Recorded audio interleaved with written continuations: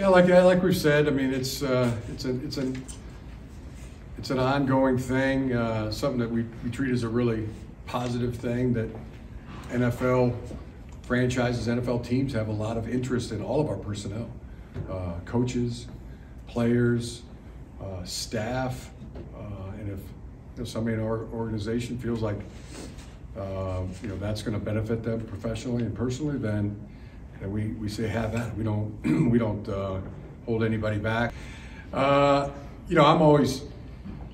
here, with as long as Michigan wants me here, and that you would have had a story if I wasn't here, but I'm here,